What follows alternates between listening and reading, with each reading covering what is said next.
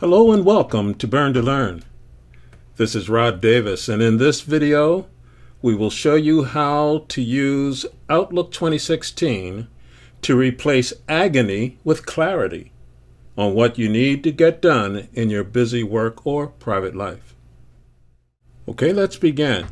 So open Outlook, go to your home page, and click on New Items. When you do that, your option box drops, and then scroll down and click on Task. This will take you to the Tasks page, and the very first thing you have to do is to put in a subject. Our subject is going to be Jack's Drywall Ink Blueprints. Now we have to work with our dates. Our start date for this will be the 7th of July. And the due date of this is the 9th of July. So we click on those. And we must now decide if we want a reminder and when we do. If we do, you can see we're already scheduled for a reminder on the 7th. Let's change that to the 8th. And then decide on when we want the reminder. And let's decide at 10:30 in the morning. Okay, that's fine. So now it's time to look at the status of this project by clicking that down arrow. You see you have several options: not started, in progress, completed, waiting for someone else, or deferred. Let's click on in progress because that's what it is. Now we have to decide the priority, and we click that down arrow, and you can have low, normal, or high. This is a close date, so let's click on high priority. Now we need to write a note to make sure we're clear on what it is we must do. So we're going to write a note saying mail blueprints to Jack's Drywall Ink. So now we're set. Next, we're going to assign this task. So click on Assign Task. And now we have to put in the names of the people we want to assign this task to. And we can put in as many as we want. We can do this by typing in the initials and then clicking, and that's one. Or we can go to the address book, open that, and we're going to click on John Smith. This is the second person that we will assign it to. So now we have two people there. As you can see, the date, start date, and due date are still the same as we established earlier. And you can see the priority is high, which is what I indicated last time. The high importance is indicated, and the status is still the same. It's in progress. So now, let's prepare a note for the people to whom we've assigned this. And we're going to make sure, we're going to ask them to please make sure you put our logo on the package. Now this is all set. Now let's think about how often this task occurs. So click on the Recurrence button. Now the recurrence pattern can be daily, weekly, monthly, or yearly. But since this is a building project, let's make this monthly.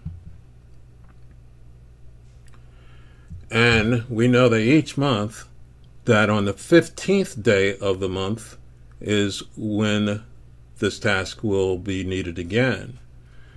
And we're going to look at when to end this task. So let's end this task at, say, 4 times. Now it started on a date, since it's due to 15th, let's start this on the 14th of the month of July. So click on the 14th, and now we're set. So click OK. Now we want to choose a category for this task. So click on the category button. Let's look at all the categories. By category, we're going to choose a color for it, and it's rather urgent. So let's choose the red category color. Click on red and then click OK. Now we want to follow up on this matter. Click on the follow up button, and let's add a reminder for this. Since the start date is the 15th and due the 17th, let's choose a reminder the morning of the 17th. So let's click our down arrow, and let's change the time to bright and early in the morning. Let's change it from 10:30 to an earlier time of 8:30. 8:30, not 8 o'clock. Let's correct that.